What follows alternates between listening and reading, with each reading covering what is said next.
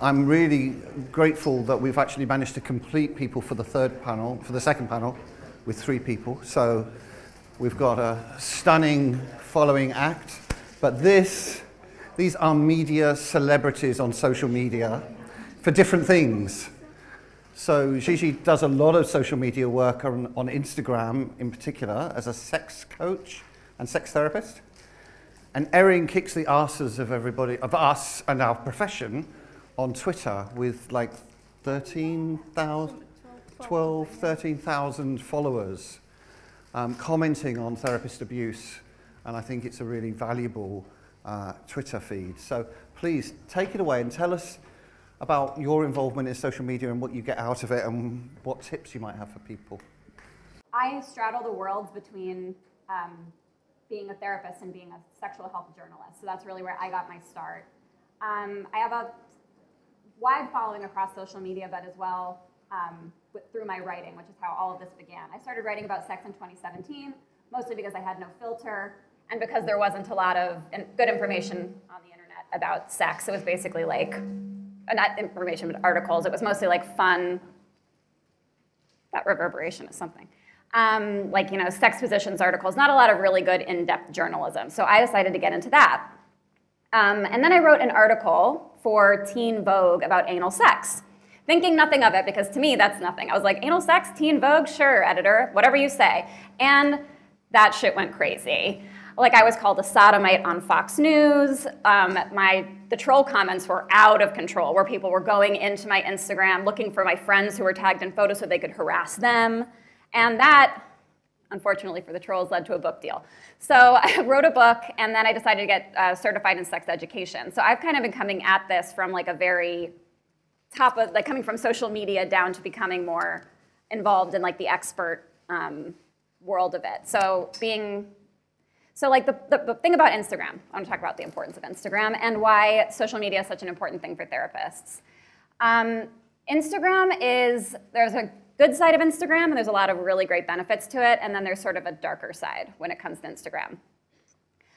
Firstly, it makes education just so accessible for people. And it brings this mental health aspect to the masses that you probably wouldn't get otherwise, because like as so many of the other experts who were up here before said, doing one-to-one therapy is really beneficial, but like there's only a limit to your time, and there's a limit to how much you can do that. So being able to scale and being able to give that to a wider audience is really important. Especially when it comes to messages about sex, there is a lot of terrible information out there. And so like my goal with what I do on social media is to normalize and to make people feel seen and heard and to be very queer inclusive and honestly extremely authentic. Like you will see videos of me wearing my Hannibal Lecter light mask with LED red lights behind it and talking about like vulva diversity. Because I'm just like, I'm here, I'm doing my light mask, here I am talking about vulva diversity. And I think that being just really authentic and being yourself is a really important aspect of this work, and it's what makes me kind of accessible to like a wider audience. Talking about sex is, talking about sex in like a really sex positive way on Instagram, this is where we're gonna get into the darker stuff. It used to be such a beautiful place for talking about sex in a really open way. And then in December of 2020, Instagram decided it did not like sex anymore. It didn't love it before that, but now it was like, we're done with sex. So there's an enormous amount of censorship. And this is something that I think people who are, it's not just sex therapists who need to think about this, but all queer therapists, because they do not like queer people, they do not like sex. They really don't like anything that's not white and heteronormative. They like really sexy ads, but they don't want anything sexual. They definitely don't want sex positivity. So it's become a very strange world to navigate. Like if you write the word sex, which you cannot write anymore, you now have to change it to like segs, like S-E-G-G-S, which the algorithm has now figured out means sex, so now you have to change it to something else. That's part of this. It's a very challenging thing to keep up with these algorithms that are actively trying to bring you down. I have like a huge following on Instagram, but like only a small percentage of what I see is being viewed by my audience because I talk about sex. And they do what, I'm sure a lot of you know about this term, but it's called shadow banning. And they make it so that you are taken out of the algorithm, you're taken away from the like general viewing public, and people can no longer find your content. And I think sometimes this can be like, Instagram, by the way, will tell you that they do not actively participate in the act of shadow banning. It's a very gatekeepery culture. And so like sometimes I'll see a video that just like slips right through the cracks, and you can see that it gets like hundreds of thousands of views, and I'm like, this is what it would be like. But most of my videos are getting like a fraction of what they really could be because they censor this content. And I think a lot of like educators would openly say that like if we really didn't need Instagram to exist on the internet, we'd probably want to delete our accounts because it is very difficult to navigate. But at the same time, I still think it's really important. It's really vital for my business. It's very vital for therapist business to be able to give out information and be accessible and be a human being. And for people to know that you're there and that you're a person and that, like Alexis said, like you're not this wise elder, you're like an actual person who's fallible. There are some challenges that can come out of kind of being like a larger internet presence and then also being in the therapy room. People who used to come to me would often self-select, so they wanted to work with me personally. And usually the first questions I would be asked were a lot about my career. And it was like a lot of navigation as I was moving into the therapy world to bring in like who I was as a therapist and who I was as a public figure. And while those two people are still me, they're still two different sides of me. And so who you're getting in the therapy room is not who you're getting online. And being able to integrate that and becoming more comfortable as like in the therapist's skin and not feeling the need to be performative or not feeling the need to be like a public figure took a lot of work and a lot of growth. But that's kind of where I am now. And with all that being said, social media is hugely important. It's huge for business growth. It just is the reality.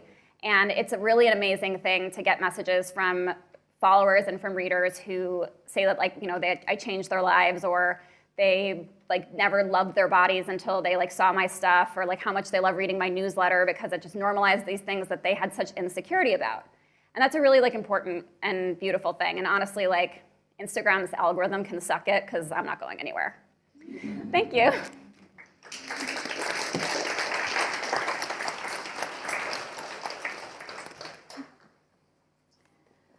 Okay, can everyone hear me okay? Yeah. Great. So I'm what I describe as an accidental activist, and I think that's probably the same for many activists among us today. My immediate route into therapy wasn't particularly unusual, but the me that turned up in the profession, a mixture of my experiences and my experience of myself, it felt surprisingly ill-fitting with my experience of the profession. I'd begun as a client, and I quickly found that an inherent prizing of a person's authentic being didn't translate well from therapy to training. That's not what I was experiencing in training. I began to see a lot happening that didn't feel in keeping with what I understood to be the values of the profession, and that grew even more so when I qualified. So it's in my nature to speak about things that don't make sense to me. It's even more centrally in my nature to speak about things that people don't want to speak about. So when I found out that the therapy world didn't really want to hear about my special interest, which is harm in therapy, it became very important to me to break that taboo. And when I started, I had no idea that I'd become an activist. The wonderful thing about Twitter, which is where I do 99% of my social media, is that you can find your people. A common criticism of Twitter is that it facilitates echo chambers and that this stifles change. But I see it quite differently. I grew up in a single-parent family with my dad, who throughout my childhood was an active trade unionist. I learned that community, unity, and organisation were vehicles of change. And I don't think I've ever felt community so strongly anywhere in this profession as I do on Twitter. What's more, the community of activists I've met and worked with have not been limited to clinicians. Much of my most important learning as an activist and as a therapist come from listening to well-established and effective activism of marginalised groups, such as Stop Sim, the campaign against a harmful police policy of involvement in crisis intervention, and the Actually Autistic campaign against applied behaviour analysis, anti-racism, trans rights, and so on. Most of my activism is about power, where power lies, and whose narrative frames our understanding of the world and how we achieve equity. Twitter absolutely does not achieve equity, but the locus of power is different in social media. Narratives that are traditionally completely silenced are able to gain some traction. That's important. So many people have told me that seeing me and others discussing harm in therapy online It's been a relief for them. They've said they felt they were the only person who experienced the very specific relational trauma that is often a feature of therapy harm. And that's activism to me. That's centering of a different narrative and changing assumptions about whose story counts. When I arrived in the therapy world as a trainee, all I knew about was my own experience of harmful therapy and those small number of people I had talked to online as a client. Becoming an activist on social media has widened my understanding of harm in therapy. It's opened up my activism. What I've learned most clearly from my 5 years on Twitter is that harm in therapy is frequently in a symbiotic relationship with oppression. Oppression in our society and systems is replicated in the therapy room. Oppression causes harm, and harm is a tool of oppression. Harm intersects so strongly with experiences of racism, heteronormative assumptions, ableism, classism, and many other forms of discrimination and hate that harm clearly cannot be separated from marginalisation more widely. It quickly became apparent that if I'm to be a part of bringing about change with regard to harm in therapy, I must necessarily be standing up to all forms of oppression. It's like stand for all or stand for nothing. Twitter has afforded me an incredible opportunity to listen, learn, reflect on the roles of both my oppression and my privileges, and to locate my power and discover how I can use it constructively. Twitter's not only been a forum of activism for me individually, it's also been an important space for organisational challenge to the status quo. I imagine that many of you here are familiar with the pivotal role of the social media presence that Pink Therapy has occupied for many years.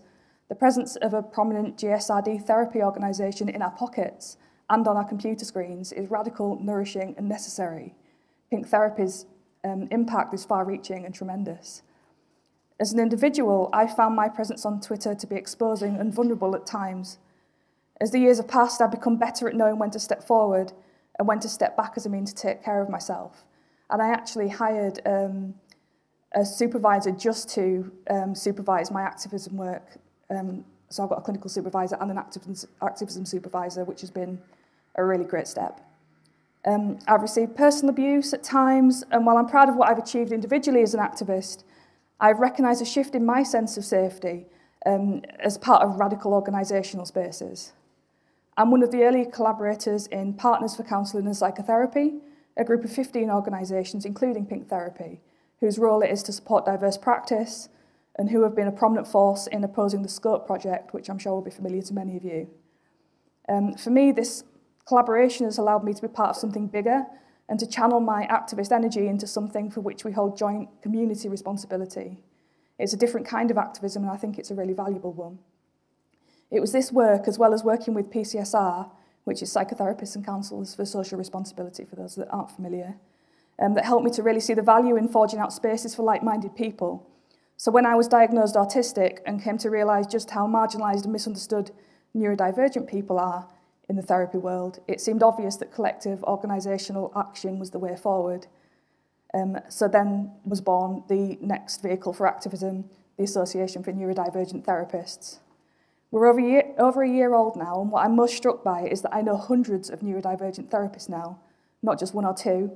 It seems like we were here the whole time, but we just weren't visible.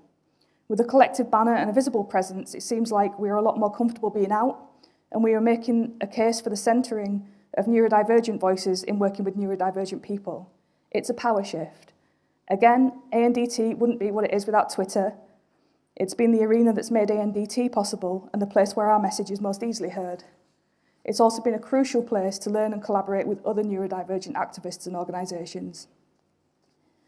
People often ask me how being a therapist on Twitter affects my practice. In truth, I believe my Twitter presence and my willingness to be myself on Twitter is for the most part mutually beneficial for myself and clients. The majority of clients find me on Twitter. It's likely that most who approach me do so either because I'm autistic or because I work with people who have been harmed in therapy, often both. At least the portion of the will I be a good fit for this client question is already answered.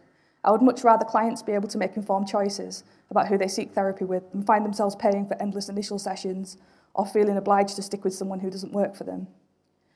Is it possible that someone might see my profile somewhere, wonder if I'm a good fit, check out my Twitter page, find me saying fuck the Tories and be horrified? Sure. And frankly, I'm glad that they didn't waste their time coming to see a therapist who's unlikely to be a good fit for them. So how do I navigate boundaries around social media? The flip side of the coin in clients potentially existing in similar niche corners of Twitter is that we have to navigate the potential that we'll bump into each other online. And Silva said some stuff on this that I really agree with, and I'm probably going to slightly repeat. Boundaries are an important part of any therapist's work, and especially because a large number of my clients at any given time are likely to have experienced difficulties around boundaries in therapy, it's an area I put a lot of thought into. My philosophy is that I should know my own boundaries well. I should seek to understand my clients' boundaries too. From there, we can have a collaborative discussion about how to manage that between us. Twitter has great functionality for avoiding encounters with particular people. My default approach is to meet my clients and to only do this after checking with them that that's their preferred approach. Some might prefer me to block them or that they block me, which is absolutely fine. Sometimes clients will be anonymous and I won't know who they are. I obviously can't mute them in those circumstances, and it's up to clients to decide whether they'd like me to know so that I can avoid interacting with those accounts. What feels most important is that we can collaborate as openly as my clients feel able, and that clients know they are invited to talk about the impact of my social media presence on them.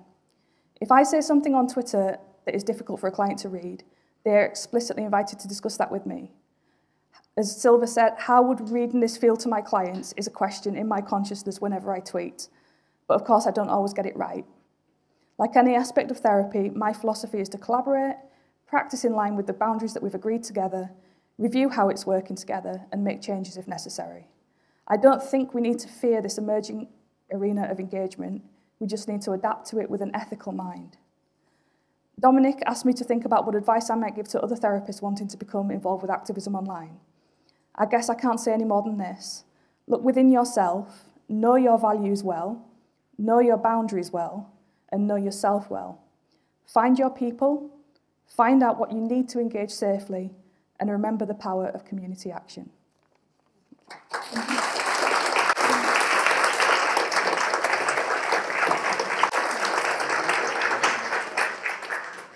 Thank you, both of you.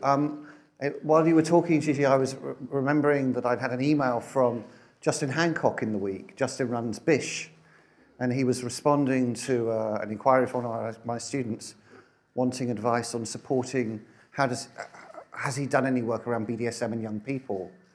What resources might there be? Because this student of mine had clients who were, young clients who were wanting to get involved or were getting involved in BDSM. And Justin said he wrote an article about that and he got a hell of a lot of closed down as a result of putting this out. And nobody was interested in picking this up afterwards or supporting the fact that he was providing information around safety and consent and all the good things for young people looking into BDSM. So I'm going to dialogue with him next week, and I might put something in the newsletter about it as a way of trying to see what we might be able to do, if anything, to support him in the social media, and because he operates as a sole trader around sex education for adults mostly, but also for young people. And I think they pulled a lot of his young people's funding. So it was a salutary lesson about how social media doesn't like talking about sex much. Yeah. I mean, it was a very challenging position to be in as a freelancer when that article went live, because there was a very strong chance that I was very aware of that Teen Vogue could have turned on me. And they chose not to. I was really impressed. Condé Nast stood behind me. Phil Bacardi, who was the head of Teen Vogue, did a bunch of interviews about it, defending the choice to write this article. That was very educational, based for young people. But like, I was also very aware when the hate started that company could have been like, we don't know, we denounce it, and could have tanked my career possibly as a result. For sure. Yeah, thank you. Thank you both.